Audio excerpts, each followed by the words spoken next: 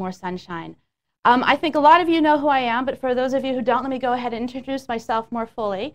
Leslie Oldershaw. I've been practicing 15 years, and I graduated from ACTCM in 1993, and I went through school with a real focus on women's health, and I was very fortunate when I was in school at the time. Li Fong Liang was still teaching a lot of classes and working a lot in the clinic, so I was able to really work closely with her, and that's where I first developed a real love for working with fertility and started to really develop my expertise in that area.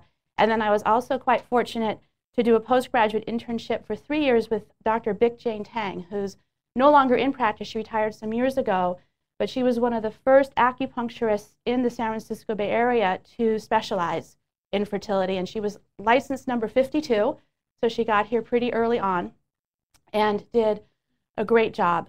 And I was lucky to be able to work with her, and that's where I learned a lot of my Chinese medicine fertility. I went to college as a pre-med and had a very strong interest in biochemistry and Western medicine. And I never really lost that as I was going through my training in Chinese medicine. I really maintained a lot of interest in and studying of Western medicine as well. And so integrating the two was something that I had wanted to do from the beginning of my training and have continued to do so. So that's what has led me to where we are today, which is going to be talking about actually a very Western piece of that integrative practice, which is looking at Western laboratory work. But I'm also going to be talking to you probably more towards the end of the day, but filtered throughout, about how to look at the Western lab work holistic perspective and a functional medicine perspective. Because the thing that we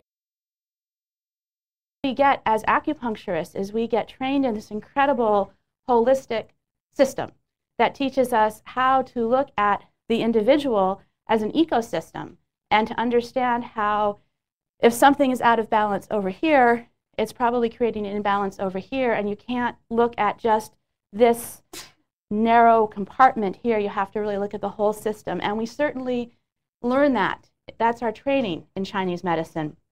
And to take that kind of infrastructure and understanding and then integrate the Western medical science into that, it really gives us not only fabulous tools, but a really strong foundation for understanding how to help people get to good health.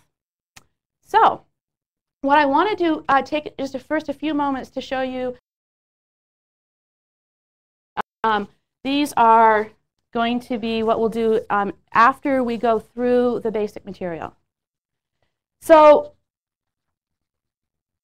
when I thought about putting this course together, the real motivation I had was that I know a lot of us are out there doing great work with patients and great work with fertility patients.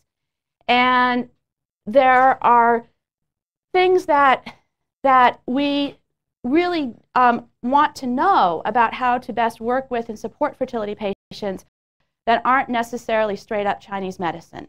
And understanding what the lab work looks like and what it's telling us and when we might want to get it done, that's really valuable information to have. And so my goals with this course are, first of all, for any of you who are not already familiar with the lab work, for fertility workups, to go ahead and give you a good overview of what that is. For those of you who are already familiar with it, hopefully you'll get a deeper understanding of what those labs are and what they can tell us and how to work with them. And then at the more entry level or beginner's level, to have a good understanding of what labs you want to see and when you want to see them. So at least you have a checklist where if you're working with a fertility patient, you at least know what you should see. And if they don't have those labs already, then you know that they need to get those labs. And if you're not doing them, at least you know that you should be referring them out to someone else. And then at the intermediate level, to have you feel more comfortable about ordering those labs and starting to interpret them yourselves. And at the more advanced level, we're going to be touching upon some other labs that are not strictly the fertility workup, but give us as holistic practitioners of functional medicine, a great amount of information to really help work with and support our patients. So I know that we probably have a mixed.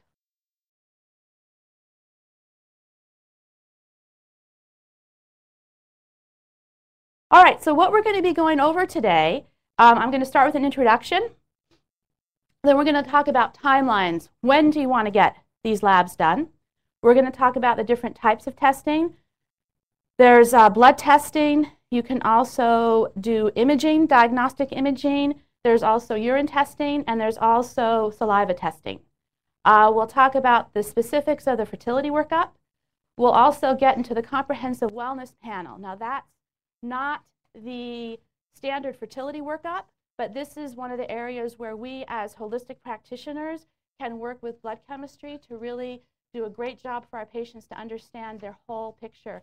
And I've got some great case histories for you later today that are, I think, illustrative of why running a comprehensive wellness panel is valuable. And then we'll get into assessment.